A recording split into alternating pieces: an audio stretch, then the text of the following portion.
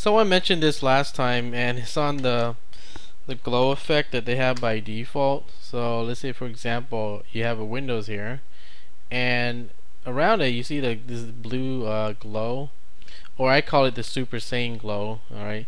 Anyways, if you don't like it, you can actually disable it. Go to your system settings here, and go to workspace appearance. Now here under the Windows decorations, you go to configure decorations here.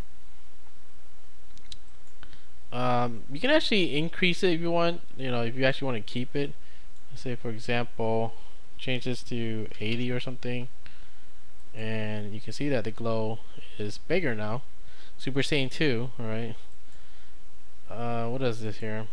So you can actually change color too if you like. Let me say, let's change it to red. And there you go. Right. If you want just to disable it, just uncheck this. And there you go. Now they do have this black shadow around it, which I would recommend keeping if you don't like the glow, because it'll look like this if you disable that also.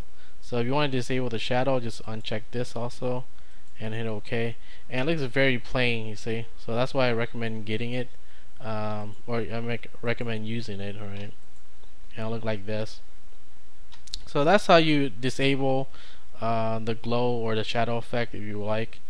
If you want to go back to the default, there's this default here if you messed up or something, and there you go.